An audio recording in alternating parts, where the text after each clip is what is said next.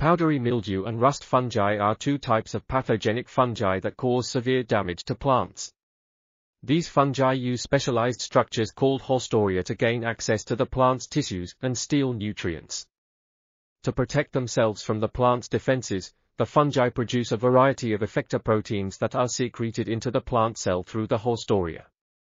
One type of protein, called WxC proteins, has been found to be particularly abundant in the haustoria of both powdery mildew and rust fungi. These proteins are composed of a small number of amino acids, including tyrosine, phenylalanine, tryptophan, and cysteine, all of which are arranged in a specific order, WxC. This unique arrangement suggests that the WxC proteins may play important roles in the interaction between the fungus and its host plant. This article was authored by Emmersen, Jeppe, Zhang, Ziguo, Pedersen, Carsten, and others.